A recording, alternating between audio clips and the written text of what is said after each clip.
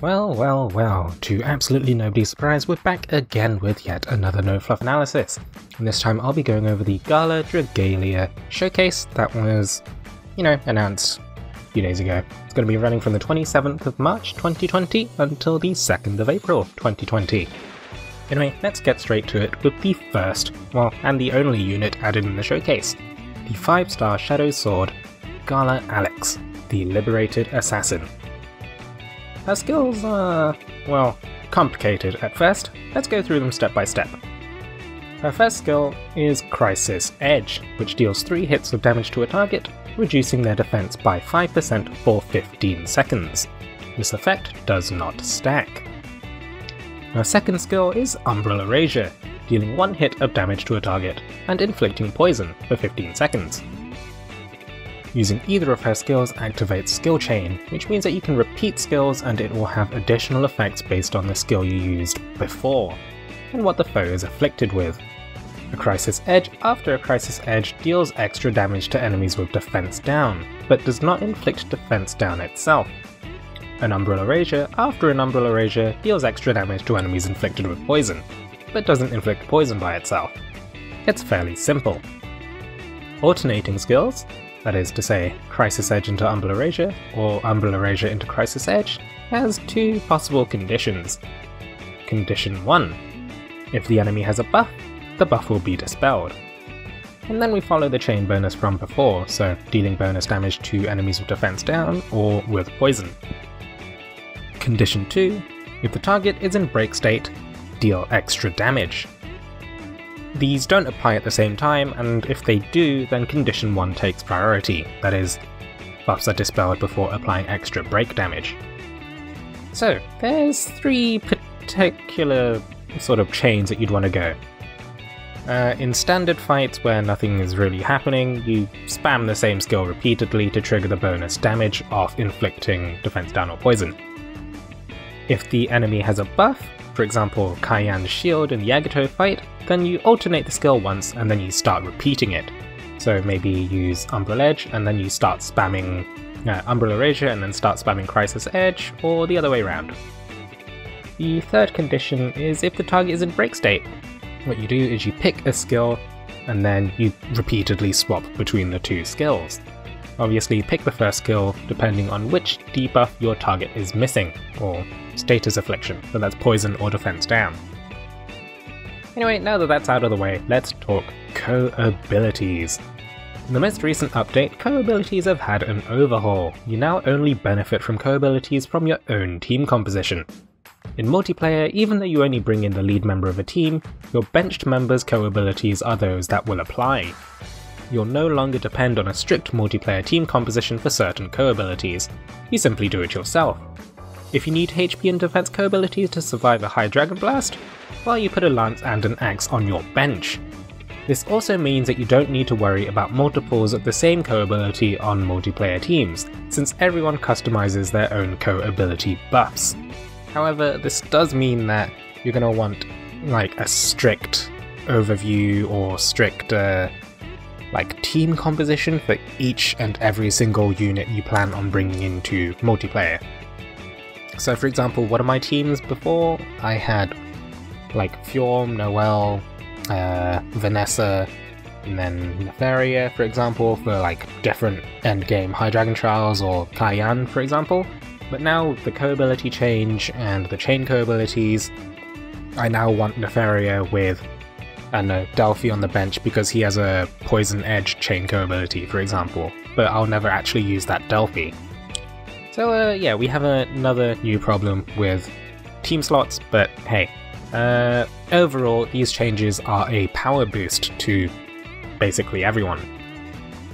Anyway, that being said, Gala Alex has the standard Sword Dragon Haste co-ability.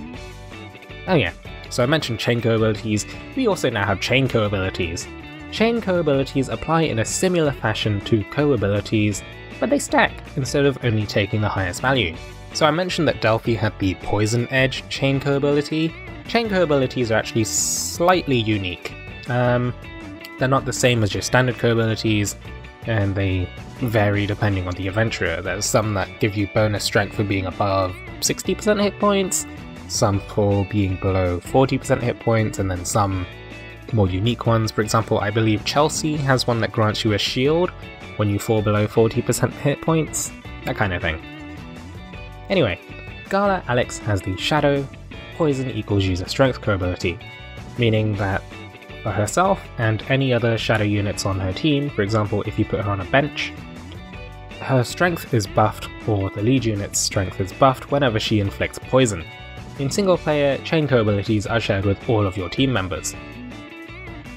As for her standard abilities, Gala Alex has Reduced Defense Punisher, Guardian Shadow, which gives her full blindness and paralysis resist, and her third ability is Poisoned Punisher. All in all, Gala Alex is a Shadow Sword powerhouse.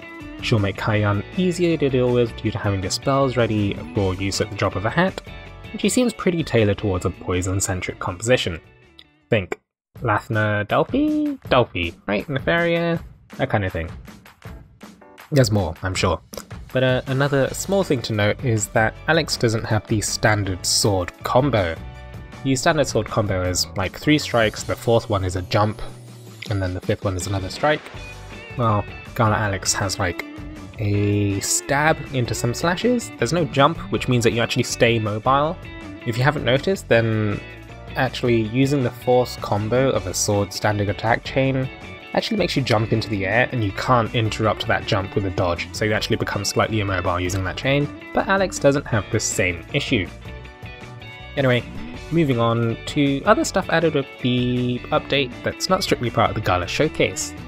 We, as part of the 1.5 anniversary awards, will be receiving the 5-star Shadow Dragon Mini Zodi, the mini slice of awkward. I think his Japanese title is something like My Father, which is somewhat morbid, but hey, story spoilers. We're okay with spoilers here, right? Anyway, he grants Shadow units, actually no, he grants all units plus 30% hit points and plus 30% strength. So he's the same as mini mids, essentially, which was granted the last time we had. Was it also a 6 month? I actually don't remember. Or was it 1 year? It's been a while, huh? Anyway, his skill is Jubilant Catastrophe, which deals 1 hit of damage to nearby enemies. It's nothing special. Alongside this, we also have Wyrmprints added with the update. The first 5-star print is Memories of Youth, granting Striker's Strength and Shapeshift Prep. I definitely think it's an odd combination. Striker's Strength pushes you towards wave battle style content and Shapeshift Prep. And Shapeshift Prep doesn't really see much use unless it's for a specific strategy, but with Waves battle style content, well, we are going to see the Fire Emblem Heroes collaboration event return, so it might be useful. As for the second print added with the update, we have the 5-star print, the Red Impulse, granting Dragon's Skill and Dragon's Claws. Dragon's Skill is a skill damage version of the Dragon's Claws buff, scaling skill damage with each transformation. At max unbind, each transformation grants plus 8% skill damage, capping at 24%. I feel like this could be used well by Lathna in the Expert Kaiyan Agito fight, and possibly by other characters that charge their own dragon gauges with their skills. As with other Gala showcases, only Gala Alex is rate up, but the old Gala adventurers are also in the pool. But however, notice they're not rate up, you're just as likely to pull the old Gala adventurers as any other adventurer in the pool. Personally, I think I'm going to spend a small number of resources, but only because the Dragalia Digest announced that the Fire Emblem Heroes event and showcase would be making a return, along with a Part 2 showcase with new limited units. Since I consider Gala units only partially limited, much like when Gala Luca was released, I'm more compelled to say for limited units. And seeing as the Fire Emblem Heroes return is going to be roughly a month from now, yeah, I'm gonna hold on to some sort of backup of resources. Either way, if you're a newer player with fewer 5 stars in their roster, then yeah, now's a good time to pull. You get much more return for your Wyrmite and or Diamantium if you happen to spend money on this game. And, well, your tickets as well.